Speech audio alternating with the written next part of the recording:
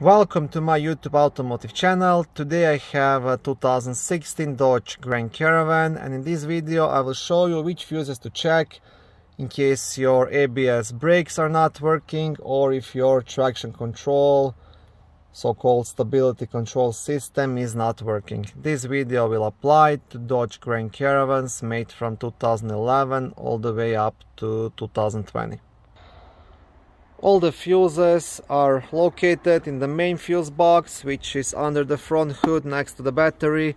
Now to leave the cover you'll have two clips, one here, one here. You want to press onto both of those to unlock it and then just leave the cover straight up.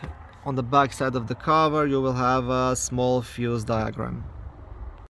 Okay, so the first fuse you want to check is fuse number J6. It's a 40 amp fuse, which is right here, and it is responsible for the power to ABS brake pump and stability control system. Second fuse is fuse number J7, which is just here above it, and this is the 30 amp fuse responsible for the power to ABS brake valve and the stability control system as well. So this is the ABS pump and this is the valve.